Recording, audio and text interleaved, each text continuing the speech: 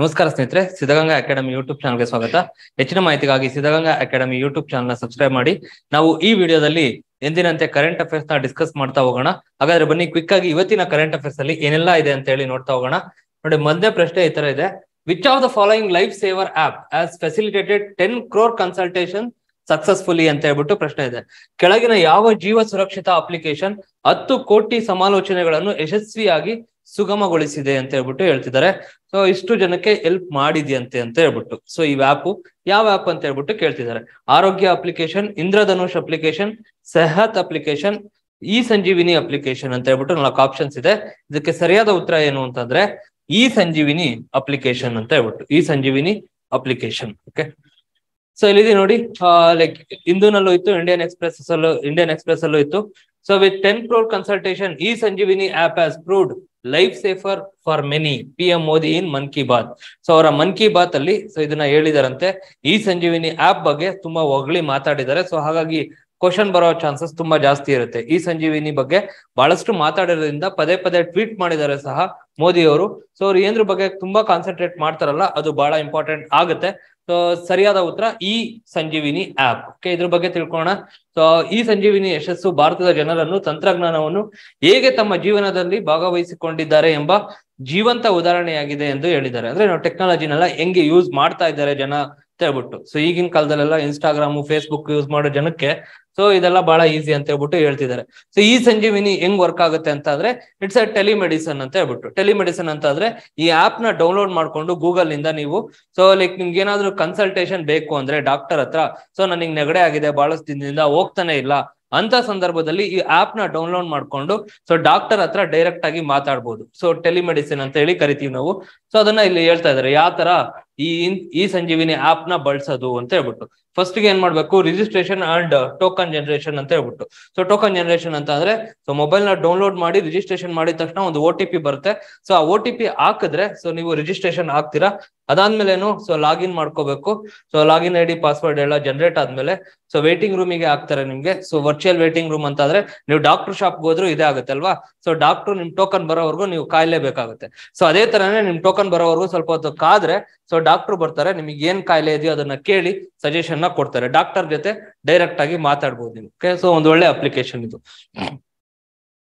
Next ನೋಡಿ, consider the following statement with regard to green and sustainable development partnership ಅಂತ ಹೇಳ್ಬಿಟ್ಟು ಹೇಳ್ತಿದ್ದಾರೆ. India and France have launched green and sustainable development partnership during India's PM visit to France ಅಂತ ಹೇಳ್ಬಿಟ್ಟು ಹೇಳ್ತಿದ್ದಾರೆ. So ಸರಿನಾ ಅಂತ ಅಂದ್ರೆ so during PM's visit to France ಅಂತ ಅಂದ್ರೆ no, CM visit to France ಅಲ್ಲ, ಜರ್ಮನಿ.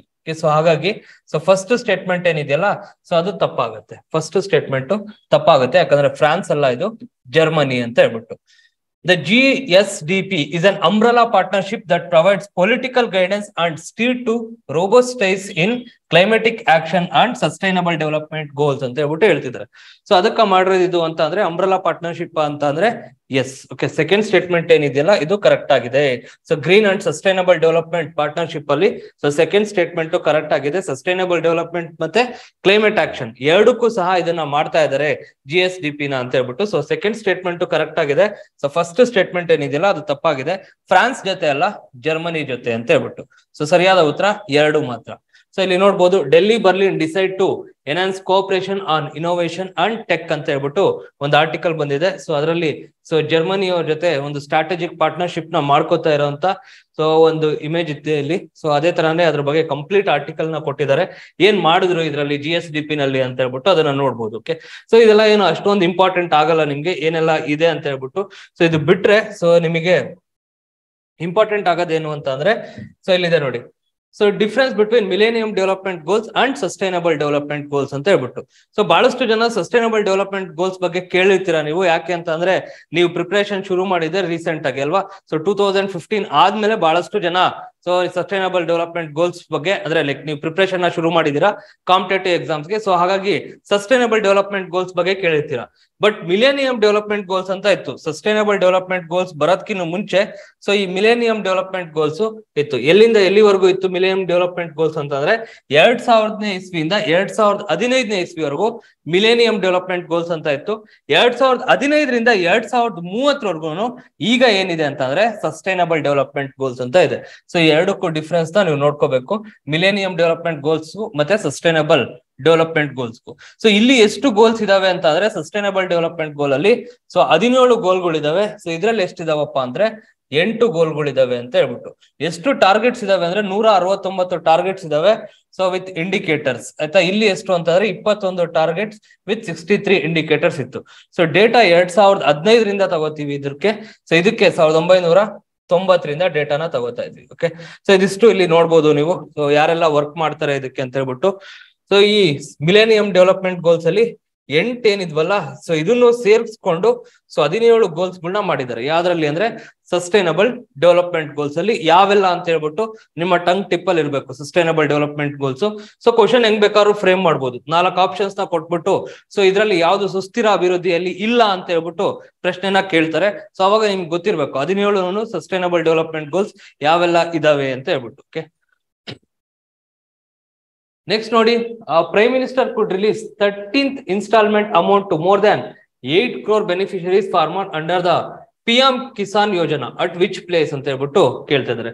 PM ಕಿಸಾನ್ ಅಡಿಯಲ್ಲಿ 8 ಕೋಟಿಗೂ ಹೆಚ್ಚು ಫಲಾನುಭವಿ ರೈತರಿಗೆ ಲೈಕ್ 13ನೇ ಕಂತಿನ ಮೊತ್ತವನ್ನು ಪ್ರಧಾನಿಯವರು ಯಾವ ಸ್ಥಳದಲ್ಲಿ ಬಿಡುಗಡೆ ಮಾಡುತ್ತಾರೆ ಅಂತ ಹೇಳ್ಬಿಟ್ಟು ಹೇಳ್ತಿದ್ದಾರೆ. ಸೊ 4 ಆಪ್ಷನ್ಸ್ ಇದೆ, ಬೆಳಗಾವಿ, ಹೈದರಾಬಾದ್, ನೆಲ್ಲೂರು, ಭೋಪಾಲ್ ಅಂತ. ಸೊ ಬೇರೆ ಕಡೆ ಇದ್ದಿದ್ರೆ ಡೆಫಿನೆಟ್ಲಿ ಕ್ವಶನ್ ನ ಫ್ರೇಮ್ ಮಾಡ್ತಾ ಇರ್ಲಿಲ್ಲ. ಸೊ ಕರ್ನಾಟಕದಲ್ಲೇ ಬಿಡುಗಡೆ ಮಾಡ್ತೀವಿ ಅಂತ ಹೇಳಿದ್ದಾರೆ. ಸೊ ಹಾಗಾಗಿ ನ್ಯೂಸ್ ಅಲ್ಲಿ ಇರೋದ್ರಿಂದ ಸೊ ಬೆಳಗಾವಿ ಅಂತ ಹೇಳಿ. ಸೊ ಕರ್ನಾಟಕ ರಿಲೇಟೆಡ್ ಆಗಿರೋದ್ರಿಂದ ಈ ಕ್ವಶನ್ ನ ಫ್ರೇಮ್ ಮಾಡಿದೀವಿ. ಎಲ್ಲಿ ಮಾಡ್ತಾರಂತೆ ಅಂದ್ರೆ ಸೊ ಬೆಳಗಾವಿಲಿ ಮಾಡ್ತಾರಂತೆ. ಓಕೆ, ಇಲ್ಲಿದೆ ನೋಡಿ, ಪ್ರಧಾನ ಮಂತ್ರಿ ಶ್ರೀ ನರೇಂದ್ರ ಮೋದಿ ಅವರು ಫೆಬ್ರವರಿ 27ರಂದು PM ಕಿಸಾನ್ ಸಮ್ಮಾನ್ ನಿಧಿ ಯೋಜನೆಯಡಿ ರೈತರಿಗೆ ತಲಾ ರು 2,000 ಬಿಡುಗಡೆ ಮಾಡಲಿದ್ದಾರೆ. ಸೊ ತಲಾ ಎಷ್ಟು ರೂಪಾಯಿ ಕೊಡ್ತಾರೆ ಅಂತ ಸಹ ಕ್ವಶನ್ ನ ಫ್ರೇಮ್ ಮಾಡ್ಬೋದು. ಸೊ ಎಷ್ಟು ರೂಪಾಯಿ ಕೊಡ್ತಾರೆ ಅಂತ ಅಂದ್ರೆ 2,000 ರೂಪಾಯಿ ಕೊಡ್ತಾರೆ ಅಂತ ಹೇಳ್ಬಿಟ್ಟು ಸೊ ನಿಮ್ಗೆ ಗೊತ್ತಿರಬೇಕು. ಯೋಜನೆ ಅಡಿಯಲ್ಲಿ ಪ್ರತಿ ವರ್ಷಕ್ಕೆ ರು 6,000 ಮೊತ್ತವನ್ನು ಸೊ 3 ಕಂತುಗಳಲ್ಲಿ ತಲಾ 2,000 ನೇರವಾಗಿ ಫಲಾನುಭವಿಗಳ ಬ್ಯಾಂಕ್ಗೆ ಜಮಾ ಮಾಡ್ತಾರಂತೆ. ಓಕೆ, ಎಷ್ಟು ಸಾವಿರ ಕೊಡ್ತಾರೆ ಅಂದ್ರೆ 6,000 ಕೊಡ್ತಾರೆ. ಬಟ್ ಒಂದ್ ಕಂತಲ್ಲಿ ಎಷ್ಟು ಕೊಡ್ತಾರೆ ಅಂದ್ರೆ 2,000 ಕೊಡ್ತಾರೆ. ಸೊ 3 ಕಂತ್ ಕೊಡ್ತಾರೆ ಅಂತ ಹೇಳ್ಬಿಟ್ಟು ನಿಮ್ಗೆ ಗೊತ್ತಿರ್ಬೇಕು. ಸೊ ಇದು PM ಕಿಸಾನ್ ಯೋಜನಾ. ಸೊ ಎಲ್ಲಿ ಲಾಂಚ್ ಮಾಡ್ತಿದ್ದಾರೆ ಅಂದ್ರೆ ಸೊ ಮತ್ತೆ ಇದನ್ನ ಎಲ್ಲಿ ಎಕ್ಸ್ಟೆಂಡ್ ಮಾಡ್ತಿದ್ದಾರೆ ಅಂದ್ರೆ ಬೆಳಗಾವಿಲಿ ಮಾಡ್ತಿದ್ದಾರೆ ಅಂತ ಹೇಳ್ಬಿಟ್ಟು. ಸೊ ಎಷ್ಟನೇ ಇಸ್ವಿನಲ್ಲಿ ಶುರುವಾಗಿದ್ದು PM ಕಿಸಾನ್ ಯೋಜನಾ? 2019ರಲ್ಲಿ. ಸೊ ಈ ಡೀಟೇಲ್ಸ್ ಎಲ್ಲ ಗೊತ್ತಿರ್ಬೇಕು ನಿಮ್ಗೆ. ಥಾಮಸ್ ಶಂಕರ್, ಆಫನ್ ಕಾಲ್ಡ್ ಆಫ್ರಿಕಾಸ್ ಚೆ ಗುವೆರಾ, is remembered for his revolutionary socio-economic and political vision, specifically the rejection of Western economic and political support for his nation. He was charismatic leader of which country ಅಂತ ಹೇಳ್ಬಿಟ್ಟು ಪ್ರಶ್ನೆ ಇದೆ. Okay, Thomas Shankar ಸಾಮಾನ್ಯವಾಗಿ ಆಫ್ರಿಕಾದ ಚಿಗುವೆರಾ ಎಂದು ಕರೆಯಲ್ಪಡುತ್ತಾನೆ. ಅವನು ಕ್ರಾಂತಿಕಾರಿ ಸಾಮಾಜಿಕ, ಆರ್ಥಿಕ ಮತ್ತು ರಾಜಕೀಯ ದೃಷ್ಟಿಕೋನಕ್ಕಾಗಿ ನಿರ್ದಿಷ್ಟವಾಗಿ ತನ್ನ ರಾಷ್ಟ್ರಕ್ಕೆ ಪಾಶ್ಚಿಮಾತ್ಯ ಆರ್ಥಿಕ ಮತ್ತು ರಾಜಕೀಯ ಬೆಂಬಲವನ್ನು ತಿರಸ್ಕರಿಸಿದ್ದಕ್ಕಾಗಿ ನೆನಪಿಸಿಕೊಳ್ಳಲಾಗುತ್ತದೆ. ಓಕೆ, ಸೊ ಅವರು ಯಾವ ದೇಶದ ವರ್ಚಸ್ವಿ ನಾಯಕರಾಗಿದ್ದಾರೆ ಅಂತ ಹೇಳ್ಬಿಟ್ಟು ಕೇಳ್ತಿದ್ದಾರೆ. ಸೊ 4 ಆಪ್ಷನ್ಸ್ ಇದೆ, ನೈಜೀರಿಯಾ, ಕೀನಾ, ಬುರ್ಕಿನಾ ಫ್ಯಾಸೋ ಮತ್ತೆ ಮೊರಕ್ಕೋ ಅಂತ ಹೇಳ್ಬಿಟ್ಟು. ಸೊ ಸರಿಯಾದ ಉತ್ತರ ಏನು? ಸೊ ರೀಸೆಂಟ್ ಆಗಿ ನಾವು ಕರೆಂಟ್ ಅಫೇರ್ಸ್ ಅಲ್ಲಿ ಡಿಸ್ಕಸ್ ಮಾಡಿದ್ವಿ. ಏನು ಅಂತಂದ್ರೆ ಸೊ ಫ್ರೆಂಚ್ ಆರ್ಮಿನ ವಾಪಸ್ ಹೋಗಿ ಅಂತ ಹೇಳ್ಬಿಟ್ಟು ಯಾವ್ದೋ ಒಂದು ಕಂಟ್ರಿ ಹೇಳಿತ್ತು. ಸೊ ಯಾವ ಕಂಟ್ರಿ ಹೇಳಿತ್ತು? ಬುರ್ಕಿನೋ ಫ್ಯಾಸೋ. ಓಕೆ, ಸರಿಯಾದ ಉತ್ತರ ಬುರ್ಕಿನೋ ಫ್ಯಾಸೋ. ಸೊ ಹಾಗಾಗಿ ಇವರು ಯಾವ ಕಂಟ್ರಿಗೆ ಬಿಲಾಂಗ್ ಆಗಿದ್ದಾರೆ ಅಂತಂದ್ರೆ ಬುರ್ಕಿನೋ ಫ್ಯಾಸೋಗೆ. ಸೊ ಬಹಳಷ್ಟು ನ್ಯೂಸ್ ಅಲ್ಲಿ ಇರೋದ್ರಿಂದ, ಫ್ರೆಂಚ್ ಆರ್ಮಿ ವಾಪಸ್ ಹೋಗಿ ಅಂತ ಹೇಳಿರೋದ್ರಿಂದ ಬಹಳಷ್ಟು ನ್ಯೂಸ್ ಅಲ್ಲಿ ಇದೆ. ಸೊ ಇಂಟರ್ನ್ಯಾಷನಲ್ ರಿಲೇಶನ್ಶಿಪ್ ಅಲ್ಲಿ ಸರಿಯಾದ ಉತ್ತರ ಇವರು ಯಾವ ಕಂಟ್ರಿಗೆ ಬಿಲಾಂಗ್ ಆಗಿದ್ದರು ಅಂತಂದ್ರೆ ಥಾಮಸ್ ಶಂಕರ ಅಂತ ಹೇಳ್ಬಿಟ್ಟು. So Burkina ಫ್ಯಾಸೋ. ಓಕೆ, ಯಾವ ಕಂಟ್ರಿಗೆ ಅಂದ್ರೆ ಬುರ್ಕಿನೋ ಫ್ಯಾಸೋಗೆ. ಇಲ್ಲಿದ್ದಾರೆ ನೋಡಿ, was Thomas Shankara the revolutionary aunty ಕೊಲೋನಿಸ್ಟ್ who gave is life fighting neo ಕಲೋನಿಸಮ್ ಅಂತ ಹೇಳ್ಬಿಟ್ಟು. ಸೊ ಇವ್ರನ್ನ ಊತಾಕಿದ್ರಂತೆ. ಸೊ ಬಹಳ ಹಿಂದೆ ಸತ್ತೋಗಿರ್ತಾರೆ, ಊತಾಕಿರ್ತಾರೆ. ಬಟ್ ಇವ್ರನ್ನ ಸಮಾಧಿಯಿಂದ ತೆಗೆದು ಸೊ ಲೈಕ್ ಪ್ರೊಟೆಸ್ಟ್ ನ ಮಾಡಿದ್ರಂತೆ ಎಲ್ಲಾರ ಮುಂದೆ ಇಟ್ಕೊಂಡು. ಓಕೆ, ಸೊ ಅಷ್ಟು ರೆವಲ್ಯೂಷನರಿ ಆಕ್ಟಿವಿಸ್ಟ್ ಇವರು ಅಂತ ಹೇಳ್ಬಿಟ್ಟು ಹೇಳ್ತಾರೆ. ಸೊ ಚಿಗುವೆರಾಗೆ ಹೋಲಿಸ್ತಾರೆ. ಚಿಗುವೆರಾ ಬಗ್ಗೆ ತಿಳ್ಕೊಬೇಕು ಅಂತ ಅಂದ್ರೆ ಒಂದು ಮೂವಿ ಇದೆ, ಮೋಟಾರ್ ಸೈಕಲ್ ಡೈರೀಸ್ ಅಂತ ಹೇಳ್ಬಿಟ್ಟು. ಸೊ ಯಾವಾಗ್ಲೂ ನಾವು ಫ್ರೀ ಆಗಿದ್ದಾಗ ನೋಡಿ ಮೋಟಾರ್ ಸೈಕಲ್ ಡೈರೀಸ್ ನ. ಸೊ ಫಿಡೆಲ್ ಕ್ಯಾಸ್ಟ್ರೋ ಮತ್ತೆ ಚಿಗುವೆರಾ ಯಾವ ತರ ಕೆಲಸ ಮಾಡಿದ್ರು, ಕ್ಯೂಬನ್ ರೆವಲ್ಯೂಷನ್ ಅಂತ ಕರಿತೀವಿ. ಸೊ ಆ ಕ್ಯೂಬನ್ ರೆವಲ್ಯೂಷನ್ ಹೆಂಗಾಯ್ತು, ಅಮೆರಿಕಾದವರು ಯಾಕೆ ಚಿಗುವೆರಾ ಮತ್ತೆ ಫಿಡೆಲ್ ಕ್ಯಾಸ್ಟ್ರೋಗೆ ಅಷ್ಟೊಂದು ಎದುರುತ್ತಾ ಇದ್ರು ಅಂತ ಹೇಳ್ಬಿಟ್ಟು. ಓಕೆ, ನೆಕ್ಸ್ಟ್ ನೋಡಿ, ministry of AYUSH is organizing a Chintan Shivir for Ayush from 27th to 28th February 2023 to discuss the futuristic improvements in Ayush sectors and traditional medicine at which national park ಅಂತ ಹೇಳ್ಬಿಟ್ಟು ಹೇಳ್ತಿದ್ದಾರೆ. So AYUSH ಅಂದ್ರೆ ನಿಮಗೆ ಗೊತ್ತಿದೆ. So AYUSH ಅಂತ ಅಂದ್ರೆ ಏನಪ್ಪ full form? So Ayurvedic, so ಮತ್ತೆ ಯೋಗ, ಯುನಾನಿ, ಸಿದ್ಧಿ ಮತ್ತೆ ಹೋಮಿಯೋಪತಿ ಇಷ್ಟು ಸೇರಿದ್ರೆ ಆಯುಷ್ ಅಂತ ಕರಿತೀವಿ. ಅದಕ್ಕೆ ಆದಂತ ಒಂದು ಸಪರೇಟ್ ಮಿನಿಸ್ಟ್ರಿ ಸಹ ಇದೆ, ಆಯುಷ್ ಮಿನಿಸ್ಟ್ರಿ ಅಂತ ಹೇಳ್ಬಿಟ್ಟು. ಸೊ ಇದನ್ನ ಇಂಪ್ರೂವ್ ಮಾಡೋದಕ್ಕೋಸ್ಕರ ಚಿಂತನ್ ಶಿವಿರ್ ಅಂತ ಹೇಳ್ಬಿಟ್ಟು ಒಂದು ಕಾರ್ಯಕ್ರಮನ ಹಮ್ಮಿಕೊಂಡಿದಾರಂತೆ. ಸೊ ಈ ಕಾರ್ಯಕ್ರಮನ ಯಾವ ನ್ಯಾಷನಲ್ ಪಾರ್ಕ್, ಓಕೆ, ರಾಷ್ಟ್ರೀಯ ಉದ್ಯಾನವನದಲ್ಲಿ ಹಮ್ಮಿಕೊಂಡಿದ್ದಾರೆ ಅಂತ ಹೇಳ್ಬಿಟ್ಟು ಕೇಳ್ತಾ ಇದಾರೆ. 4 ಉದ್ಯಾನವನ ಕೊಟ್ಟಿದ್ದಾರೆ, ರಣಥಂಬೋರ್, ಗಿರ್, ದುಧ್ವಾ ಮತ್ತೆ ಕಾಜಿರಂಗ ಅಂತ ಹೇಳ್ಬಿಟ್ಟು. ಓಕೆ, ಸೊ ಇದಕ್ಕೆ ಸರಿಯಾದ ಉತ್ತರ ಏನು ಅಂತಂದ್ರೆ Kaziranga national park. Okay, so Ranthambore ಎಲ್ಲಿದೆ ಅಂತ ಅಂದ್ರೆ ರಣಥಂಬೋರ್ ಇರೋದು Rajasthan. Okay, Ranthambore national park ರಾಜಸ್ಥಾನದಲ್ಲಿದೆ. Gir national park ಎಲ್ಲಿದೆ ಅಂದ್ರೆ ಗುಜರಾತ್ ಅಲ್ಲಿದೆ. ಸೊ ದುಧ್ವಾ ನ್ಯಾಷನಲ್ ಪಾರ್ಕ್ ಎಲ್ಲಿದೆ ಅಂದ್ರೆ ಉತ್ತರ ಪ್ರದೇಶಲ್ಲಿದೆ. ಓಕೆ, ದುಧ್ವಾ ನ್ಯಾಷನಲ್ ಪಾರ್ಕ್ ಉತ್ತರ ಪ್ರದೇಶದಿದೆ. ಕಾಜಿರಂಗ ನ್ಯಾಷನಲ್ ಪಾರ್ಕ್ ಎಲ್ಲಿದೆ ಅಂದ್ರೆ ಅಸ್ಸಾಂ ಅಲ್ಲಿದೆ. ಸೊ ಇದಿಷ್ಟು ನಿಮ್ಗೆ ಗೊತ್ತಿರ್ಬೇಕು. ಓಕೆ, ಸೊ ಸರಿಯಾದ ಉತ್ತರ Kaziranga national park. Okay, Kaziranga ಏನಕ್ಕೆ ಫೇಮಸ್ ಅಂದ್ರೆ ಏನಕ್ಕೆ famous? One armed rhinoceros. So like tiger famous ಇರೋದು ಸುಂದರ್ಬಾನ್. ಓಕೆ, ಸೊ ಟೈಗರ್ಗೆ ಆಯ್ತಾ. ಸೊ ಲೈಕ್ ಇದಲ್ಲ, ಕಾಜಿರಂಗ ಅಲ್ಲ. ನೆಕ್ಸ್ಟ್ ನೋಡಿ, which country is hosting Israel-Palestine talks in a bid to halt a surge in deadly violence in the occupied West Bank that has stoked fears of wider escalation ಅಂತ ಹೇಳ್ಬಿಟ್ಟು ಕೇಳ್ತಿದ್ದಾರೆ. ಆಕ್ರಮಿತ ಪಶ್ಚಿಮ ದಂಡೆಯಲ್ಲಿ ವ್ಯಾಪಕ ಉಲ್ಬಣಗೊಳ್ಳುವ ಭಯವನ್ನು ಹುಟ್ಟು ಹಾಕಿರುವ ಮಾರಣಾಂತಿಕ ಹಿಂಸಾಚಾರದ ಉಲ್ಬಣವನ್ನು ತಡೆಯುವ ಪ್ರಯತ್ನದಲ್ಲಿ ಯಾವ ದೇಶವು ಇಸ್ರೇಲ್ ಪ್ಯಾಲೆಸ್ತೈನ್ ಮಾತುಕತೆಗಳನ್ನು ಆಯೋಜಿಸುತ್ತಿದೆ ಅಂತ ಹೇಳ್ಬಿಟ್ಟು. So which country will gonna host negotiate ಅಂತ ಹೇಳ್ಬಿಟ್ಟು. ಸೊ ನಿಮ್ಗೆಲ್ಲ ಗೊತ್ತಿದೆ, ಐರನ್ ಡೂಮ್ ಬಗ್ಗೆ ಕೇಳಿರ್ತೀರಾ ಅಲ್ವಾ.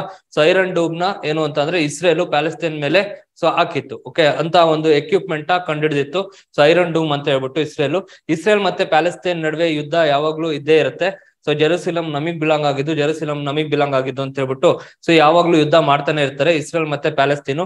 ಸೊ ಕೆಲವು ಆರ್ಗನೈಸೇಷನ್ ಪ್ಯಾಲೆಸ್ತೈನ್ ಅನ್ನೋ ಒಂದು ಸಪರೇಟ್ ಕಂಟ್ರಿ ಇದೆ ಅಂತ ಹೇಳ್ಬಿಟ್ಟು ಸೊ ಲೈಕ್ ಮ್ಯಾಪ್ ಅಲ್ಲಿ ರೆಕಗ್ನೈಸ್ ಮಾಡ್ತಾರೆ. ಬಟ್ ಕೆಲವೊಂದು ಆರ್ಗನೈಸೇಷನ್ ಪ್ಯಾಲೆಸ್ತೈನ್ ಅನ್ನೋ ಒಂದು ಕಂಟ್ರಿನೇ ಇಲ್ಲ ಅಂತ ಹೇಳ್ಬಿಟ್ಟು ಹೇಳ್ತಾರೆ. ಸೊ ಇದಕ್ಕೆ ಸರಿಯಾದ ಉತ್ತರ ಏನು ಅಂತಂದ್ರೆ ಯಾವ ಕಂಟ್ರಿ ಮಧ್ಯವರ್ತಿಕೆ ವಹಿಸಲು ನಿರ್ಧರಿಸಿದೆ ಅಂತಂದ್ರೆ ಜೋರ್ಡಾನ್. ಓಕೆ, ಸರಿಯಾದ ಉತ್ತರ ಜೋರ್ಡಾನ್ ಕಂಟ್ರಿ. ಸೊ ಇವೆರಡು ರಾಷ್ಟ್ರಗಳ ಮಧ್ಯೆ ಸೊ ಏನ್ ಮಾಡ್ತಾ ಇದೆ, ಮಧ್ಯಸ್ಥಿಕೆ ವಹಿಸಿ ಅಲ್ಲೇನ್ ಉಲ್ಬಣಗೊಂಡಿದೆಯಲ್ಲ ಸೊ ಆ ಯುದ್ಧನ ಕಡಿಮೆ ಮಾಡ್ಬೇಕು ಅಂತ ಹೇಳಿ ಟ್ರೈ ಮಾಡ್ತಾ ಇದಾರಂತೆ. ಸೊ ಯಾವ ದೇಶ ಅಂದ್ರೆ ಜೋರ್ಡಾನ್ ಅಂತ ಹೇಳ್ಬಿಟ್ಟು. ಸೊ ಇಲ್ಲಿ ನೋಡ್ಕೋಬಹುದು ನೀವು. So Jordan host Israel Palestine tax as violence ಎಸ್ಕಲೇಟ್ಸ್ ಅಂತ ಹೇಳ್ಬಿಟ್ಟು. ಸೊ ನಾವ್ ಇಲ್ಲೆಲ್ಲ ಏನ್ ಹಾಕಿರ್ತೀವಲ್ಲ ಸರ್ ಇದನ್ನ ಯಾಕೆ ಎಕ್ಸ್ಪ್ಲೈನ್ ಮಾಡಲ್ಲ ನೀವು ಅಂತಂದ್ರೆ ಇದೆಲ್ಲ ಮೇನ್ಸ್ ಲೈಕ್ ಟಾಪಿಕ್ಸ್ ಆಯ್ತಾ. ಸೊ ನೀವು ಮೇನ್ಸ್ ಆನ್ಸರ್ ರೈಟಿಂಗ್ ಬರೀವಾಗ ಇದೆಲ್ಲ ಹೆಲ್ಪ್ ಆಗುತ್ತೆ. ಬಟ್ ಪ್ರಿಲಿಮ್ಸಿಗೆ ಎಷ್ಟು ಬೇಕೋ ಅಷ್ಟು ನಾವು ಎಕ್ಸ್ಪ್ಲೈನ್ ಮಾಡ್ತಾನೆ ಇದೀವಿ ನಿಮ್ಗೆ. ಸೊ ಇದೆಲ್ಲ ಓದ್ಕೋಬೇಕು ನೀವು ಅಂತಂದ್ರೆ ಇಲ್ಲೊಂದ್ಸತಿ ಕಣ್ಣು ಆಡಿಸ್ಬೋದು ಅಷ್ಟೇನೆ. ಸೊ ಆ ಕಣ್ಣು ಆಡಿಸಿದ್ರೆ ನಿಮ್ಗೆ ಗೊತ್ತಾಗುತ್ತೆ. ಸೊ ನೋಡಿ ಇಲ್ಲಿ ಪ್ರಿಲಿಮ್ಸ್ ಇದೇನು ಅಂತಂದ್ರೆ ಈಗ ಅಕಾಬಾ ಅಂತ ಇದೆ, ಸಿ ಆಫ್ ಅಕಾಬಾ. ಸೊ ಪ್ರಿಲಿಮ್ಸಿಗೆ ಹೆಂಗ್ ಓದ್ಬೇಕು ಅಂತಂದ್ರೆ ಈ ಸಿ ಆಫ್ ಅಕೋಬಾ ಎಲ್ ಬರುತ್ತೆ, ಸೊ ರೆಡ್ ಸಿ ಎಲ್ ಬರುತ್ತೆ. ಸೊ ಇದು ಪ್ರಿಲಿಮ್ಸ್ ಓದೋವಂಥದ್ದು ಆಯ್ತಾ. ಅಥವಾ ನಿಮ್ಮ PSI PC ಈ ತರ ಎಕ್ಸಾಮ್ಸ್ಗೆ ಓದ್ಬೇಕಾಗಿರುವಂತ ಡೇಟಾ ಇದು. ಸೊ ಅದೇ ನೀವು KS ಅಥವಾ IAS ಮೇನ್ಸ್ ಬರಿತಾ ಇದ್ದೀರಾ ಅಂತ ಅಂದ್ರೆ ಈ ಕಂಪ್ಲೀಟ್ ಏನಿದೆಯಲ್ಲ ಅಷ್ಟನ್ನು ಓದ್ಬೇಕು. ಅನಾಲಿಟಿಕಲ್ ಪಾರ್ಟ್ ಏನಿದೆಯಲ್ಲ ಅಷ್ಟನ್ನು ಓದ್ಬೇಕು. ಬಟ್ ನೀವು ಪ್ರಿಲಿಮ್ಸ್ ಪರ್ಸ್ಪೆಕ್ಟಿವ್ ಅಥವಾ so PSI PC group C exams ಗೊತ್ತಿದ್ದೀರಾ ಅಂತ ಅಂದ್ರೆ ಈ ತರ ಮೈನ್ಯೂಟ್ ಡೀಟೇಲ್ಸ್ ಏನಿರುತ್ತಲ್ಲ ಅದನ್ನ ತಗೊಂಡು ಓದ್ಕೋಬೇಕಾಗುತ್ತೆ. ಈಗ ಜೋರ್ಡಾನ್ ಅಂತ ಕಂಟ್ರಿ ಎಲ್ ಬರುತ್ತೆ, ಸೊ ಸುತ್ತಮುತ್ತ ಯಾವೆಲ್ಲ ಕಂಟ್ರೀಸ್ ಬರುತ್ತೆ, ಸೊ ಸಿನೈ ಪೆನಿನ್ಸುಲಾ ಎಲ್ ಬರುತ್ತೆ, ಸೊ ಇದೆಲ್ಲ ಗೊತ್ತಿರ್ಬೇಕು ನಿಮ್ಗೆ. ಸೊ ಇಲ್ಲಿದೆ ನೋಡಿ, ಆ ಮ್ಯಾಪ್ ನ ನೋಡಿದ್ರೆ ಸೊ ಜೋರ್ಡಾನ್ ಎಲ್ ಬರುತ್ತೆ ಅಂತ ಹೇಳ್ಬಿಟ್ಟು ನೋಡ್ಬೋದು ನೀವು. ಓಕೆ, ಸೊ ಜೋರ್ಡಾನ್ ನೋಡಿ ಇಲ್ಲಿ ಬರುತ್ತೆ ಜೋರ್ಡಾನ್. ಸೊ ಇಸ್ರೇಲ್ ಮತ್ತೆ ಪ್ಯಾಲೆಸ್ತೈನ್ ಇಲ್ಲಿ ಬರುತ್ತೆ. ಸೊ ಇಲ್ಲಿ ಡಿಸ್ಪ್ಯೂಟೆಡ್ ಪ್ಯಾಲೆಸ್ತೈನ್ ಬರುತ್ತೆ ನಿಮ್ಗೆ. ಸೊ ಇಸ್ರೇಲ್ ಸೊ ಏನೆಲ್ಲ ಬರುತ್ತೆ ಅಂತ ಅಂದ್ರೆ ನೋಡಿ, ಇಲ್ಲಿ ಮೇಲ್ಗಡೆ ನಿಮ್ಗೆ ಮೆಡಿಟೇರಿಯನ್ ಸಿ ಬರುತ್ತೆ, ಅದೇ ತರ ಗೋಲನ್ ಹೈಟ್ಸ್ ಅಂತ ಬರುತ್ತೆ. So like West bank, so ಇದನ್ನ ಏನೇ ಕ್ಲೈಮ್ ಮಾಡ್ತಾ ಇರೋದು ಡಿಸ್ಪ್ಯೂಟೆಡ್ ಏರಿಯಾ. ಅದಾದ್ಮೇಲೆ ಇಲ್ಲಿ ಗಾಜಾ ಸ್ಟ್ರಿಪ್ ಅಂತ ಬರುತ್ತೆ, ಯಾವಾಗ್ಲೂ ನ್ಯೂಸ್ ಅಲ್ಲಿ ಇರುತ್ತೆ ಈ ಗಾಜಾ ಸ್ಟ್ರಿಪ್. ಅದಾದ್ಮೇಲೆ ಇಲ್ಲಿ ಕೆಳಗಡೆ ನಿಮ್ಗೆ ಈಜಿಪ್ಟ್ ಬರುತ್ತೆ. ಸೊ ಈ ಕಡೆ ಸೌದಿ ಅರೇಬಿಯಾ, ಡೆಡ್ ಸಿ, ಇಷ್ಟೆಲ್ಲ ಸೊ ಇಸ್ರೇಲ್ ಮತ್ತೆ ಪ್ಯಾಲೆಸ್ತೈನ್ ಹತ್ರ ಬರುತ್ತೆ. ಸೊ ಅದು ಬಿಟ್ರೆ ಇಲ್ಲಿ ನೋಡ್ಬೋದು ನೀವು red C. So red C ಹತ್ರ ಏನೆಲ್ಲ ಬರುತ್ತೆ ಅಂತ ಅಂದ್ರೆ ಸೊ ಇದನ್ನ ನಾವೇನಂತ ಕರಿತೀವಿ ಅಂದ್ರೆ ಸಿನೈ ಪೆನಿನ್ಸುಲಾ ಅಂತ ಹೇಳಿ ಕರಿತೀವಿ. ಸಿನೈ ಪೆನಿನ್ಸುಲಾ ಅಂತ ಹೇಳ್ಬಿಟ್ಟು. ಸೊ ಇದನ್ನ ಗಲ್ಫ್ ಆಫ್ ಅಕಾಬಾ ಅಂತ ಕರಿತೀವಿ. ಇಲ್ಲಿ ಚಿಕ್ಕದಾಗ ಒಂದು ಪ್ಲೇಸ್ ಇದೆ, ಇವೆರಡರ ಮಧ್ಯೆ ರೆಡ್ ಸಿ ಮತ್ತೆ ಲೈಕ್ ಸಿನೈ ಪೆನಿನ್ಸುಲಾ ಮಧ್ಯೆ ಒಂದು ಚಿಕ್ಕದಾಗ ಒಂದು ಪ್ಲೇಸ್ ಇದೆ, ಅದಕ್ಕೆ ನಾವ್ ಏನಂತ ಕರಿತೀವಿ ಅಂದ್ರೆ ಗಲ್ಫ್ ಆಫ್ ಅಕಾಬಾ ಅಂತ ಹೇಳ್ಬಿಟ್ಟು ಕರಿತೀವಿ. ಸೊ ಇವೆಲ್ಲ ಎಲ್ಲಿ ಬರುತ್ತೆ ಅಂತ ಹೇಳ್ಬಿಟ್ಟು ಕೇಳ್ತಾರೆ ನಿಮ್ಗೆ ಕ್ವಶನ್ಸ್ ನ, ಆಯ್ತಾ. ನೆಕ್ಸ್ಟ್ ನೋಡಿ ಗಲ್ಫ್ ಆಫ್ ಏಡನ್, ಸೊ ಯಾವೆಲ್ಲ ಕಂಟ್ರಿ ಮಧ್ಯೆ ಬರುತ್ತೆ ಅಂತ ಹೇಳಿ ಕೇಳ್ತಾರೆ. ಸೊ ಇಲ್ಲಿ ನೋಡ್ಬೋದು ನೀವು ಆರ್ನ್ ಆಫ್ ಆಫ್ರಿಕಾ ಅಂತ ಹೇಳಿ ಕರಿತೀವಿ. ಸೊ ಇದನ್ನ ಇಟೋಪಿಯಾ, ಡಿಜೆಬೋಟಿ, ಸೊಮಾಲಿಯಾ ಈ ಕಂಟ್ರೀಸ್ ಎಲ್ಲ ಏನಂತ ಕರಿತೀವಿ ಅಂದ್ರೆ ಆರ್ನ್ ಆಫ್ ಆಫ್ರಿಕಾ ಅಂತ ಕರಿತೀವಿ.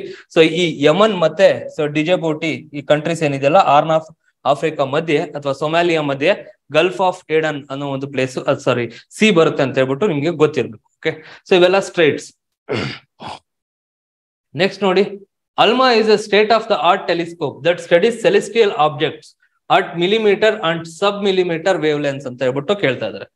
ಸೊ ಅಲ್ಮಾ ಅನ್ನೋ ಒಂದು ಟೆಲಿಸ್ಕೋಪ್ ಇದೆಯಂತೆ ರೀಸೆಂಟ್ ಆಗಿ, ಅದು ಎಲ್ಲಿದೆ ಅಂತ ಹೇಳ್ಬಿಟ್ಟು ಕೇಳ್ತಾ ಇದಾರೆ.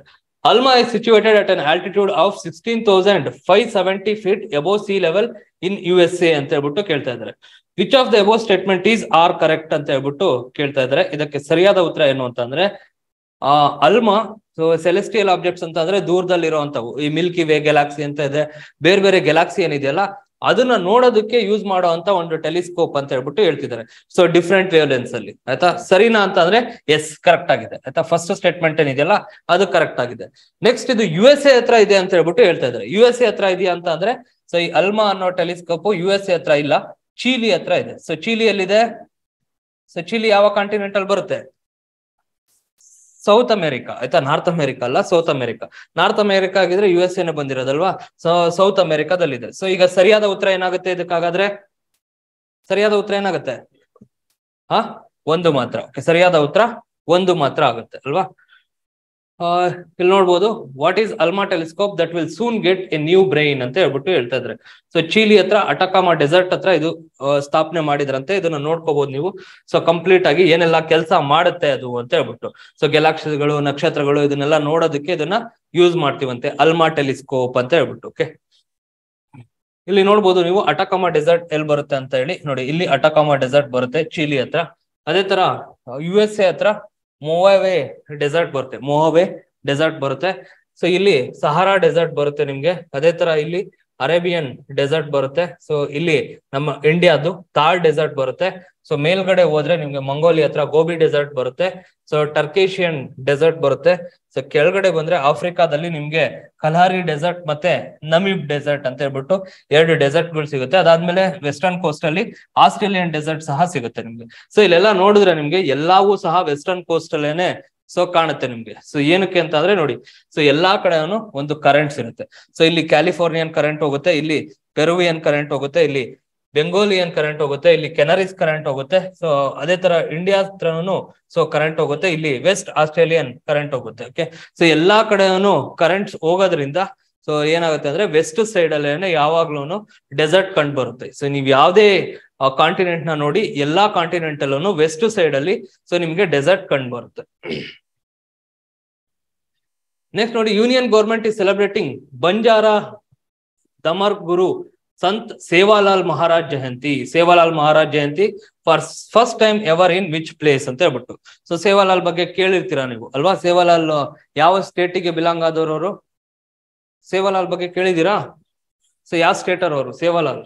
ಕೇಂದ್ರ ಸರ್ಕಾರವು ಬಂಜಾರ ಧರ್ಮಗುರು ಸಂತ ಸೇವಾಲಾಲ್ ಮಹಾರಾಜ್ ಜಯಂತಿಯನ್ನು ಮೊದಲ ಬಾರಿಗೆ ಯಾವ ಸ್ಥಳದಲ್ಲಿ ಆಚರಿಸುತ್ತಿದೆ?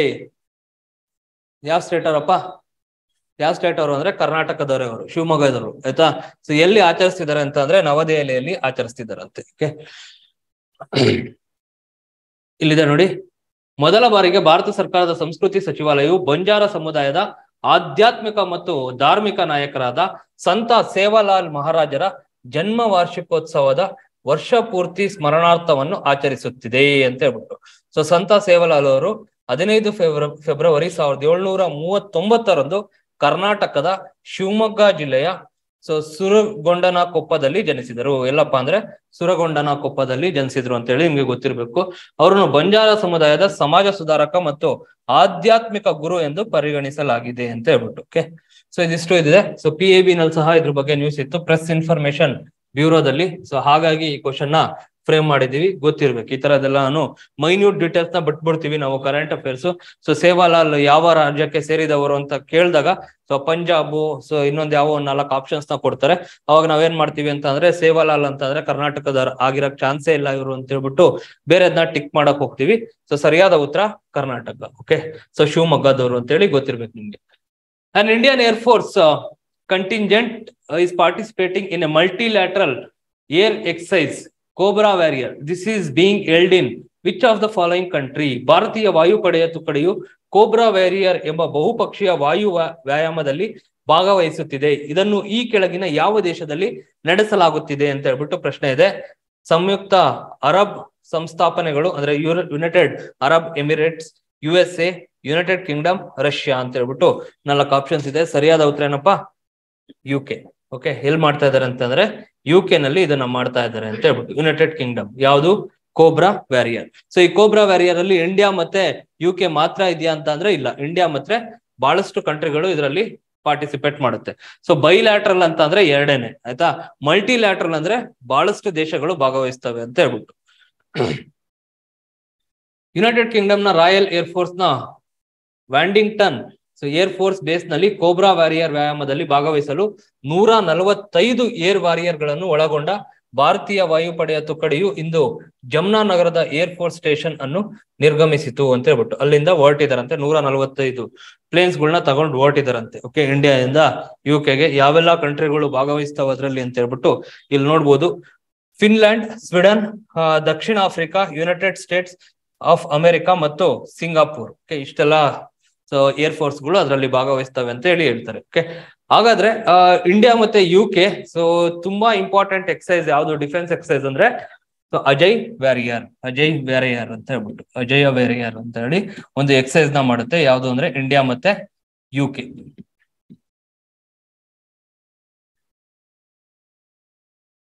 ಕೆಳಗಿನ ವ್ಯಕ್ತಿಗಳಲ್ಲಿ ಯಾರು ಇತ್ತೀಚೆಗೆ ರಾಷ್ಟ್ರೀಯ ಮಹಿಳಾ ಆಯೋಗದ ಸದಸ್ಯರಾಗಿ ನಾಮನಿರ್ದೇಶನಗೊಂಡಿದ್ದಾರೆ? Who among the following personality has been nominated as a members of National Commission for Women recently ಅಂತ ಹೇಳ್ಬಿಟ್ಟು ಪ್ರಶ್ನೆ ಇದೆ. ಯಾರಪ್ಪ?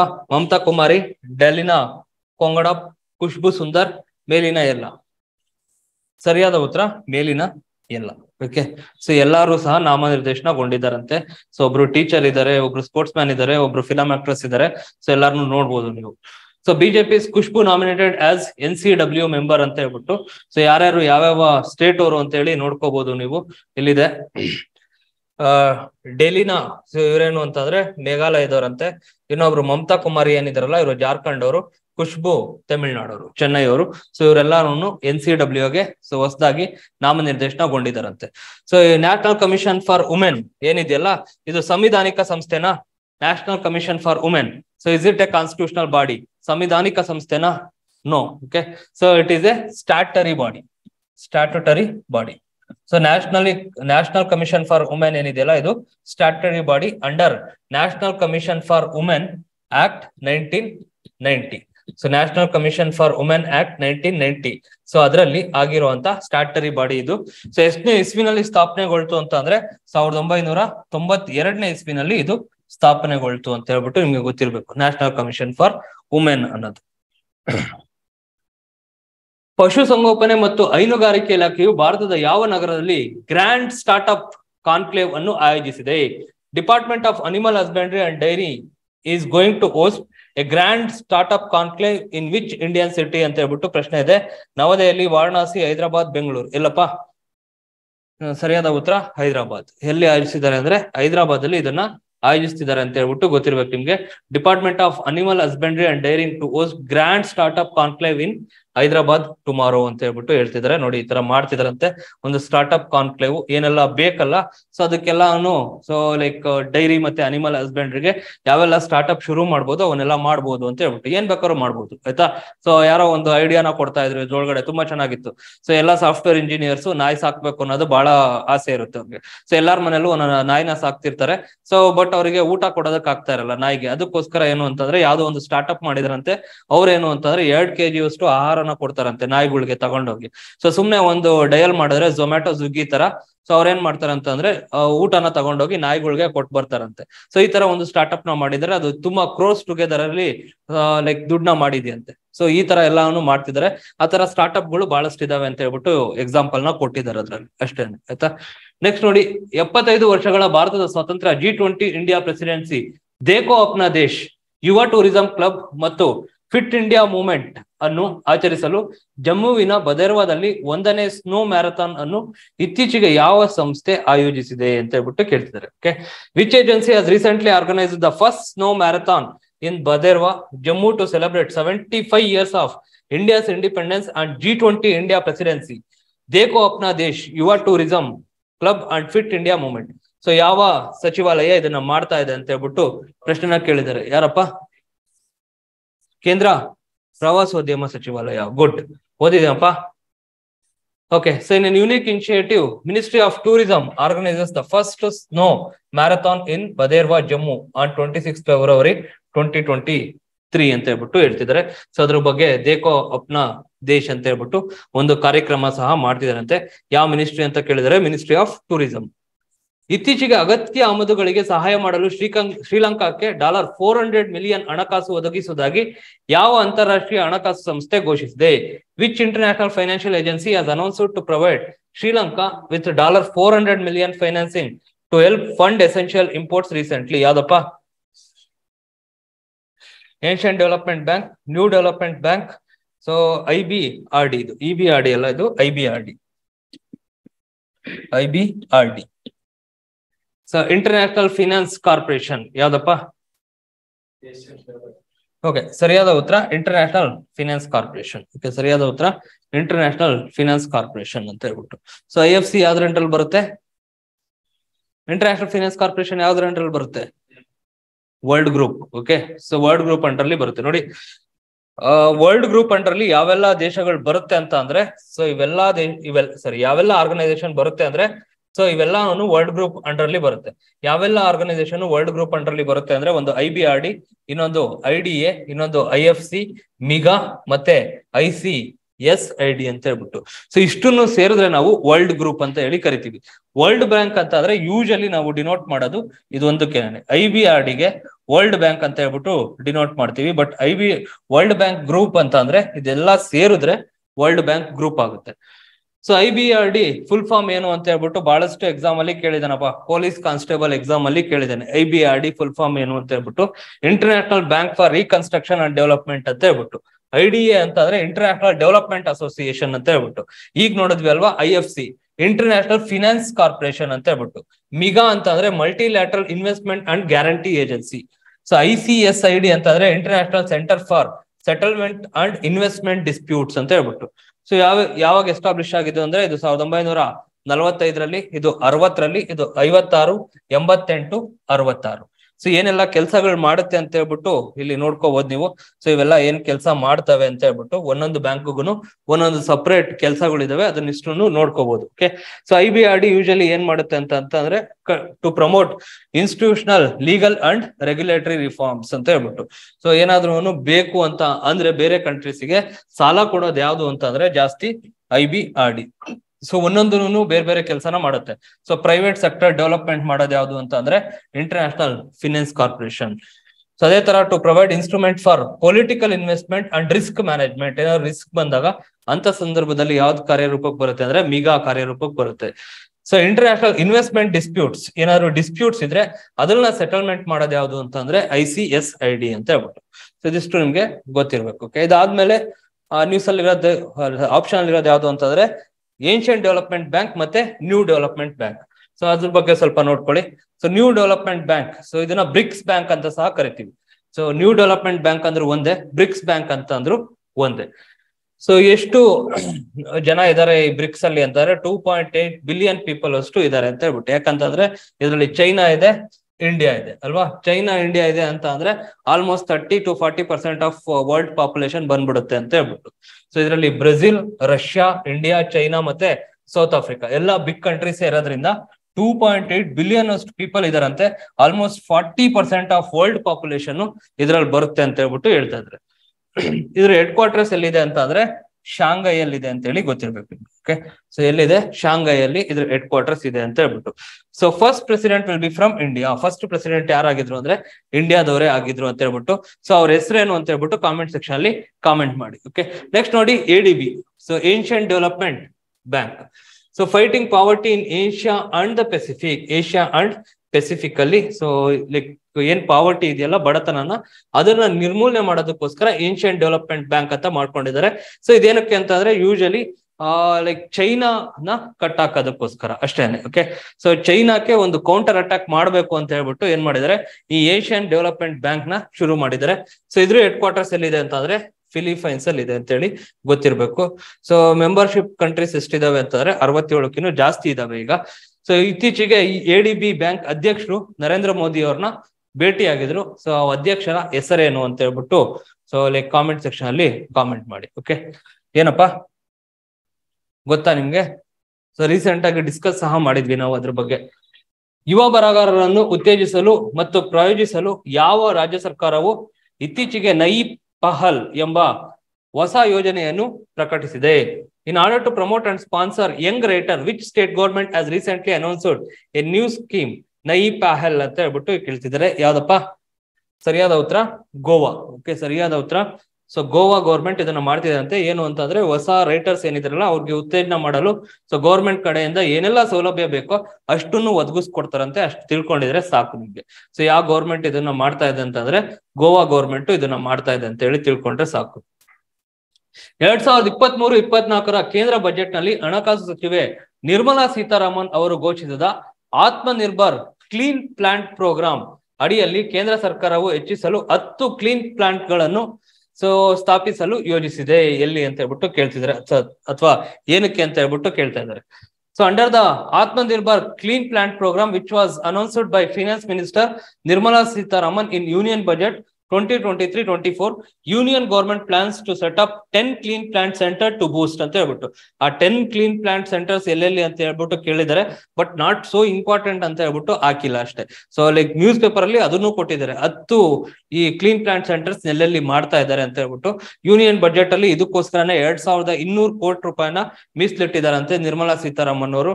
ಸೊ ಯಾವ್ದಕ್ಕೋಸ್ಕರ, ಯಾವ ಕ್ಷೇತ್ರನ ಅಭಿವೃದ್ಧಿ ಪಡಿಸೋದಕ್ಕೆ ಅಂತ ಅಂದ್ರೆ ಹಣ್ಣಿನ ಬೆಳೆ ಉತ್ಪಾದನೆ ಅಂತ ಹೇಳ್ಬಿಟ್ಟು. ಇದಕ್ಕೆ ಸರಿಯಾದ ಉತ್ತರ ಹಣ್ಣಿನ ಬೆಳೆ ಉತ್ಪಾದನೆ. ಸೊ ಏನಕ್ಕೆ ಅಂತಂದ್ರೆ ಬಹಳಷ್ಟು ಬೇಡಿಕೆ ಬರ್ತಾ ಇದೆಯಂತೆ. ಸೊ ಲೈಕ್ ವಿದೇಶಿ ಹಣ್ಣುಗಳು ಏನಿದೆಯಲ್ಲ, ಸೊ ಅದಕ್ಕೆ ಬಹಳಷ್ಟು ಬೇಡಿಕೆ ಬರ್ತಾ ಇದೆಯಂತೆ ಇಂಡಿಯಾದಲ್ಲೂ ಸಹ. ಅದಕ್ಕೋಸ್ಕರ ಸೊ ಅಲ್ಲಿಯ ತಳಿಗಳನ್ನೇ ತಗೊಂಡ್ಬಂದು ಇಲ್ಲಿ ಬೆಳಿಬೇಕು, ಅದನ್ನ ಉತ್ತೇಜಿಸಲು 2200 ಕೋಟಿನ ಮೀಸಲಿಟ್ಟಿದಾರಂತೆ. 2030 ಅಷ್ಟೊತ್ತಿಗೆ ಪ್ರೊಡಕ್ಷನ್ ನ ಡಬಲ್ ತ್ರಿಬಲ್ ಮಾಡ್ತೀವಿ ಅಂತ ಹೇಳ್ಬಿಟ್ಟು ಹೇಳಿದ್ದಾರೆ ಅಷ್ಟೇ. ಜವಾಬ್ದಾರಿಯುತ ಜಾಹೀರಾತು ಅಭ್ಯಾಸಗಳನ್ನು ಮತ್ತು ಗ್ರಾಹಕರ ರಕ್ಷಣೆಯ ಪ್ರಾಮುಖ್ಯತೆ ಕೇಂದ್ರೀಕರಿಸಲು ಗೆಟ್ ಇಟ್ ರೈಟ್ ಬ್ರ್ಯಾಂಡ್ ಪ್ರಭಾವಶಾಲಿ ಶೃಂಗಸಭೆ 2023 ಇತ್ತೀಚೆಗೆ ಯಾವ ಭಾರತೀಯ ನಗರದಲ್ಲಿ ಆಯೋಜಿಸಲಾಗಿದೆ? With focus of the importance of responsible advertising practices and consumer protection get it right brand influencer summit 2023 was organised recently in which Indian city ಅಂತ ಹೇಳ್ಬಿಟ್ಟು ಪ್ರಶ್ನೆ ಇದೆ. ಎಲ್ಲಪ್ಪ ಅಂತಂದ್ರೆ ಇಂಥವೆಲ್ಲ ಮಾಡೋದಕ್ಕೆ ಟೈಮ್ ಇರೋದು ಯಾರಿಗೆ ಅಂತ ಅಂದ್ರೆ ತುಂಬಾ ದೊಡ್ಡ ಸಿಟಿನಲ್ಲಿ. ತುಂಬಾ ದೊಡ್ಡ ಸಿಟಿ ಯಾವ್ದು ಅಂತಂದ್ರೆ, ತುಂಬಾ ಹ್ಯಾಪ್ನಿಂಗ್ ಸಿಟಿ ಯಾವ್ದಪ್ಪ ಇಷ್ಟರಲ್ಲಿ? ತುಂಬಾ ಹ್ಯಾಪ್ನಿಂಗ್ ಸಿಟಿ ಅಂತಂದ್ರೆ ಮುಂಬೈ. ಓಕೆ, ಸರಿಯಾದ ಉತ್ತರ ಮುಂಬೈ. ಸೊ ಅಡ್ವರ್ಟೈಸ್ಮೆಂಟ್ಗಳು ಎಲ್ಲಿ ಜಾಸ್ತಿ ಬರುತ್ತೆ ಅಂದ್ರೆ ಅಲ್ಲೇ ಬರುತ್ತೆ, ಮುಂಬೈ. ಯಾಕೆಂದ್ರೆ ಬಾಲಿವುಡ್ ಅಲ್ಲೇ ಇದೆ. ಓಕೆ, ನೆಕ್ಸ್ಟ್ ನೋಡಿ, national science day is celebrated every year to mark India's victory over Pakistan in Kargil war. ಸರಿನಾ? ಸೊ ಕಾರ್ಗಿಲ್ ವಾರ್ ಅಲ್ಲಿ ಇಂಡಿಯಾ ಗೆದ್ದಿದ್ದಕ್ಕೋಸ್ಕರ ನಾವು ನ್ಯಾಷನಲ್ ಸೈನ್ಸ್ ಡೇನ ಆಚರಿಸ್ತೀವಿ ಅಂತ ಹೇಳ್ಬಿಟ್ಟು. ತಪ್ಪು ಆಯ್ತಾ? The theme of national science day 2023 2023 so ವಿಜ್ಞಾನ ದಿನದ ಸೊ ಧ್ಯೇಯ ಏನು ಅಂತಂದ್ರೆ global science for global well being. Global science for global well being. ಸರಿನಾ ಅಂತಂದ್ರೆ S, correct. Okay, global science for global well being. So ಸರಿಯಾದ ಉತ್ತರ ಏನಾಗುತ್ತೆ? 2 ಮಾತ್ರ. ಸರಿಯಾದ ಉತ್ತರ 2 ಮಾತ್ರ. ಏನಕ್ಕೆ ಆಚರಿಸ್ತೀವಿ? ಫೆಬ್ರವರಿ 28 ನ್ಯಾಷನಲ್ ಸೈನ್ಸ್ ಡೇ ಅಂತ ಹೇಳ್ಬಿಟ್ಟು CV ರಾಮನ್ ಬರ್ಡೇಗೋಸ್ಕರ ಅಲ್ವಾ? ಸೊ ರಾಮನ್ ಎಫೆಕ್ಟ್ ನ ಕಂಡುಹಿಡಿತಾರೆ. ಸೊ ಹಾಗಾಗಿ ಸೊ ಫೆಬ್ರವರಿ 28 ನಾವೇನಂತ ಆಚರಿಸ್ತೀವಿ? ನ್ಯಾಷನಲ್ ಸೈನ್ಸ್ ಡೇ ಅಂತ ಹೇಳ್ಬಿಟ್ಟು ಆಚರಿಸ್ತೀವಿ. ಏನಕ್ಕೆ ಅಂತ ಹೇಳ್ಬಿಟ್ಟು ಇಲ್ಲಿ ಕಂಪ್ಲೀಟ್ ಆಗಿ ಹಾಕಿದೀವಿ, ನೋಡ್ಕೊಳ್ಳಿ ಒಂದ್ಸತಿ. ನೀವು ಚಿಕ್ಕ ವಯಸ್ಸಿಂದ ಓದಿರ್ತೀರ ಅವ್ರ ಬಗ್ಗೆ ಅಲ್ವಾ? ನೆಕ್ಸ್ಟ್ ನೋಡಿ, consider the following statement with regard to screen actors guild awards 2023 ಅಂತ ಹೇಳ್ಬಿಟ್ಟು ಹೇಳ್ತಿದ್ದಾರೆ. The Wales Brandon Fraser ನ್ಯಾಬುಡ್ the price for outstanding performance by A mail actor in leading roll. ಅವ್ರಿಗೆ ಸಿಕ್ಕಿದ್ಯಾ ವೇಲ್ಸ್ ಬ್ಯಾರ್ಡ್ ಅಂಡ್ ಫ್ರೇಸರ್ಗೆ ಅಂತ ಅಂದ್ರೆ ಹೌದು ಸಿಕ್ಕಿದೆ. This awards honours the best achievements in film and television performance. ಈ award ಟಿವಿನಲ್ಲಿ ಮಾಡೋರ್ಗೂ ಕೊಡ್ತಾರೆ, ಫಿಲಂ ಅಲ್ಲಿ ಮಾಡೋರ್ಗೂ ಕೊಡ್ತಾರೆ ಅಂತಂದ್ರೆ ಹೌದು ಇಬ್ರಿಗೂ ಕೊಡ್ತಾರೆ ಅಂತ ಹೇಳ್ಬಿಟ್ಟು. ಸೊ ಸರಿಯಾದ ಉತ್ತರ 1 ಮತ್ತು 2. ಓಕೆ, 2 ಸಹ ಸರಿಯಾಗಿದೆ ಅಂತ ಹೇಳ್ಬಿಟ್ಟು. ಸೊ ಯಾರಿಗೆಲ್ಲ ಕೊಟ್ಟಿದ್ದಾರೆ ಅಂತ ಹೇಳ್ಬಿಟ್ಟು ಇಲ್ಲಿ ಇನ್ ಡೀಟೇಲ್ ಆಗಿದೆ, ಸೊ ನೀವು ನೋಡ್ಕೋಬಹುದು. So mark ವೆಲ್ಬಾಕ್ phases block lash for presenting SAG award, ಈ ವೆಂಟ್ ಟು ಜೈಲ್ ಅಂತ ಹೇಳ್ಬಿಟ್ಟು ಒಂದು ಆರ್ಟಿಕಲ್ ಇತ್ತು. ಸೊ ತುಂಬಾ ಕಾಂಟ್ರವರ್ಸಿ ಸಹ ಮಾಡಿತ್ತು ಈ ಗಿಲ್ಡ್ ಅವಾರ್ಡ್ಸ್. ಸೊ ಏನು ಅಂತ ಹೇಳ್ಬಿಟ್ಟು ಇಲ್ಲಿ ಕಂಪ್ಲೀಟ್ ಡೀಟೇಲ್ಸ್ ಇದೆ, ಇದನ್ನ ನೋಡ್ಕೋಬಹುದು ನೀವು. ಓಕೆ, ಸೊ ಅದಾದ್ಮೇಲೆ ಯಾರಿಗೆಲ್ಲ ಕೊಟ್ಟಿದ್ದಾರೆ ಅಂತ ಸಹ ಒಂದು ಅಷ್ಟು ಮಾಹಿತಿಗಳಿದಾವೆ, ಇಲ್ಲಿ ನೋಡ್ಕೋಬಹುದು.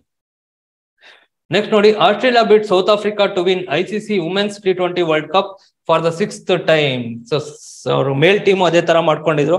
99, 2003, 2007 ವರ್ಲ್ಡ್ ಕಪ್ ಎಲ್ಲ ನೋಡಿದ್ರೆ ನೀವು ಸೌತ್ ಆಫ್ರಿಕಾದವರು ಫೈನಲ್ಸಿಗೋ ಅಥವಾ ಸೆಮಿಫೈನಲ್ಸಿಗೋ ಬರೋರು, ಸೋಲೋರು. ಆಯ್ತಾ, ಅದೇ ತರ ವುಮೆನ್ಸ್ ಟೀಮ್ ಆಗಿದೆ. ಸೊ ಪಾಪ ಫೈನಲ್ ಬಂದು ಮತ್ತೆ ಸೋತಿದ್ದಾರೆ ಸೌತ್ ಆಫ್ರಿಕಾದವರು. ಅದೇ ಹಿಸ್ಟ್ರಿ ರಿಪೀಟ್ಸ್ ಅಂತ ಹೇಳ್ಬಿಟ್ಟು ಆಸ್ಟ್ರೇಲಿಯಾದವರು ಗೆದ್ದಿದ್ದಾರೆ. ಮೇಲ್ ಟೀಮಿಗೆ ಏನ್ ಅಪ್ಲೈ ಆಗುತ್ತೋ ಫಿಮೇಲ್ ಟೀಮಿಗೂ ಅಪ್ಲೈ ಆಗಿದೆ. Okay, what ever applies for goose will gonna apply for ಗ್ಯಾಂಡರ್ಸ್ ಅಂತ ಹೇಳ್ಬಿಟ್ಟು. ಓಕೆ,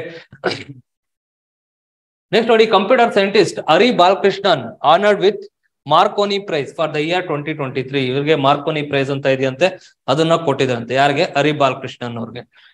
ನೆಕ್ಸ್ಟ್ ನೋಡಿ, FATF financial action task force ಏನಿದೆಯಲ್ಲ, ಕ್ಯಾನ್ಸಲ್ಸ್ ರಷ್ಯಾಸ್ ಮೆಂಬರ್ಶಿಪ್.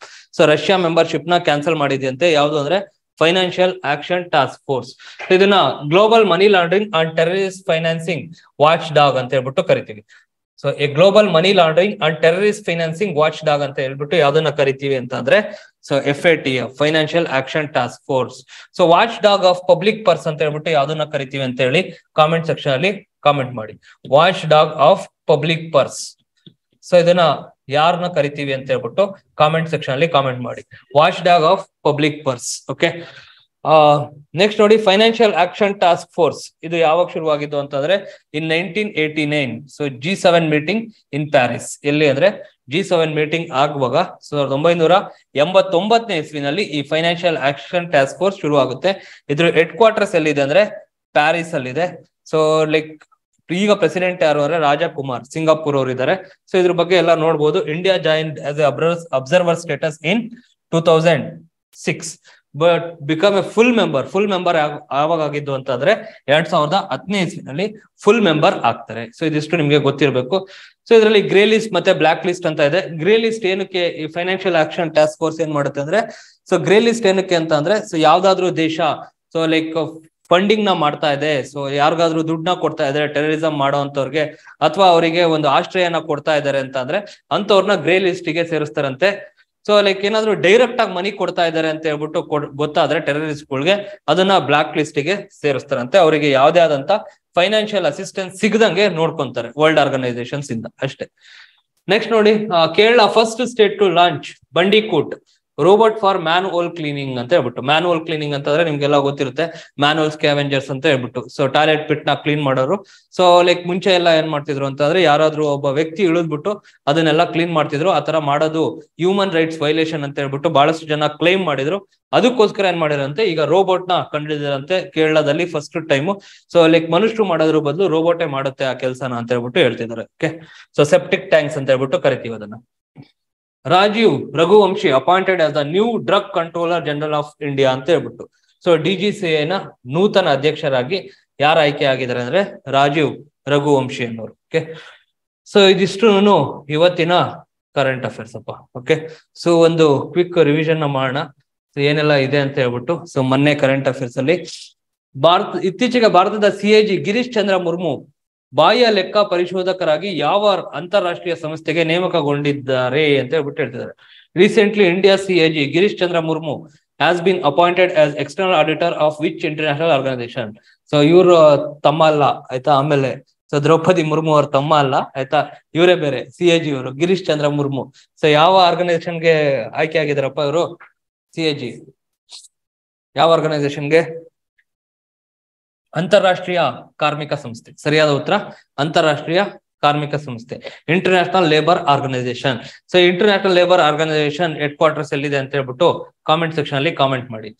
ನೆಕ್ಸ್ಟ್ ನೋಡಿ, ಇತ್ತೀಚೆಗೆ ಆಫ್ರಿಕನ್ ಖಂಡದ ಯಾವ ದೇಶದಲ್ಲಿ ಅನಾಫಿಲಸ್ ಸ್ಟೆಫಿನಿಸ್ ಮಾರಣಾಂತಿಕ ಮಲೇರಿಯಾ ಸೋಂಕು ಜಾತಿ ವರದಿಯಾಗಿದೆ.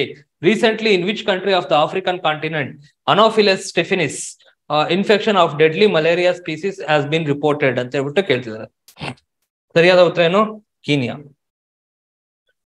ನೆಕ್ಸ್ಟ್ ನೋಡಿ, ಸಂಗಮ್ ಯುಗಕ್ಕೆ ಸಂಬಂಧಿಸಿದ ಕಲಾಕೃತಿಗಳನ್ನು ಪ್ರದರ್ಶಿಸಲು ಕಿಲಾಡಿ ಸೈಟ್ ಮ್ಯೂಸಿಯಂ ಎಲ್ಲಿ ಸ್ಥಾಪಿಸಲಾಗುತ್ತಿದೆ? Where is the Kiladi museum being set up to display ಆರ್ಟಿಫಿಕ್ಸ್ related to Sangam age? Tamil Nadu. Okay, ಸರಿಯಾದ ಉತ್ತರ ತಮಿಳುನಾಡು. ಸಂಗೀತ ನಾಟಕ ಅಕಾಡೆಮಿ ಅಡಿಯಲ್ಲಿ ಒದಗಿಸಲಾಗುತ್ತಿರುವ ಫೆಲೋಶಿಪ್ ಪ್ರಶಸ್ತಿ ಮೊತ್ತ ಎಷ್ಟು? How much award money is provided under the ಸಂಗೀತ್ ನಾಟಕ ಅಕಾಡೆಮಿ ಫೆಲೋಶಿಪ್ ಅಂತ ಹೇಳ್ಬಿಟ್ಟು ಪ್ರಶ್ನೆ ಇದೆ. ಎಷ್ಟಪ್ಪ? 3 ಲಕ್ಷ. ಸರಿಯಾದ ಉತ್ತರ 3 ಲಕ್ಷ. ಇತ್ತೀಚೆಗೆ ಯಾರ ನಂತರ ಮುಂಬೈನ ಚರ್ಚ್ ಗೇಟ್ ರೈಲ್ವೆ ನಿಲ್ದಾಣಕ್ಕೆ ಮಹಾರಾಷ್ಟ್ರದ ಮುಖ್ಯಮಂತ್ರಿ ಹೆಸರನ್ನು ಇಡಲಾಗಿದೆ? ಮಹಾರಾಷ್ಟ್ರದ ಮುಖ್ಯಮಂತ್ರಿ ಹೆಸರನ್ನು ಇಟ್ಟಿದ್ದಾರಂತೆ. ಯಾರ ಹೆಸರನ್ನು ಇಟ್ಟಿದ್ದಾರೆ ಅಂತ ಹೇಳ್ಬಿಟ್ಟು ಕೇಳ್ತಿದ್ದಾರೆ. ಸರಿಯಾದ ಉತ್ತರ ಸಿ.ಡಿ. ದೇಶ್ಮುಖ್, RBI ನ first governor CD. Deshmukh, Chintaman Dwarakanath Deshmukh ಅಂತ ಹೇಳ್ಬಿಟ್ಟು. 2023ರಲ್ಲಿ CRPF ತನ್ನ ರೈಸಿಂಗ್ ಡೇ ಆಚರಣೆಗಳನ್ನು ಎಲ್ಲಿ ಆಯೋಜಿಸುತ್ತಿದೆ ಅಂತ ಹೇಳ್ಬಿಟ್ಟು ಕೇಳ್ತಿದ್ದಾರೆ. Where will CRPF organise it's rising day celebration in the year 2023 ಅಂತ ಹೇಳಿ ಪ್ರಶ್ನೆ ಇದೆ. ಇದಕ್ಕೆ ಸರಿಯಾದ ಉತ್ತರ ಏನಪ್ಪಾ? ಛತ್ತೀಸ್ಗಢ. ಸರಿಯಾದ ಉತ್ತರ ಛತ್ತೀಸ್ಗಢ. ರಾಜಸ್ಥಾನದಲ್ಲಿ ಲಕ್ಕಿ ಮೇಳ 2023 ಎಲ್ಲಿ ಆಯೋಜಿಸಲಾಗಿದೆ? ವೇರ್ ಇಸ್ ಲಕ್ಕಿ ಮೇಳ 2023 ಆರ್ಗನೈಸ್ಡ್ ಇನ್ ರಾಜಸ್ಥಾನ್ ಅಂತ ಹೇಳ್ಬಿಟ್ಟು ಇದೆ. ಸೊ ಸರಿಯಾದ ಉತ್ತರ ಸೀಕರ್. 14ನೇ ಏಷ್ಯನ್ ಬೌಲಿಂಗ್ ಚಾಂಪಿಯನ್ಶಿಪ್ ನಲ್ಲಿ ಭಾರತೀಯ ಮಹಿಳಾ ತಂಡವು ಯಾವ ಪದಕವನ್ನು ಗೆದ್ದಿದೆ ಕೇಳ್ತಿದ್ದಾರೆ. ಸರಿಯಾದ ಉತ್ತರ ಚಿನ್ನ. ಇತ್ತೀಚೆಗೆ ವರ್ಷದ ಉದ್ಯಮಿ 2022 ಪ್ರಶಸ್ತಿಯನ್ನು ಯಾರಿಗೆ ನೀಡಲಾಗಿದೆ ಅಂತ ಹೇಳ್ಬಿಟ್ಟು ಕೇಳ್ತಿದ್ದಾರೆ. Who has recently bin honoured with the entrepreneur of the year 2022 award ಅಂತ ಹೇಳ್ಬಿಟ್ಟು ಹೇಳ್ತಿದ್ದಾರೆ. ಯಾರಪ್ಪ? ಸರಿಯಾದ ಉತ್ತರ ಸಜ್ಜನ್ ಜಿಂದಾಲ್. ಸಜ್ಜನ್ ಜಿಂದಾಲ್. ಇತ್ತೀಚೆಗೆ ನಿಧನರಾದ ನರ್ತಕಿ ಕನಕಾ ರೇಲೆ ಯಾವ ಶಾಸ್ತ್ರೀಯ ನೃತ್ಯಕ್ಕೆ ಸಂಬಂಧಿಸಿದ್ದಾರೆ ಅಂತ ಹೇಳ್ಬಿಟ್ಟು ಹೇಳ್ತಿದ್ದಾರೆ.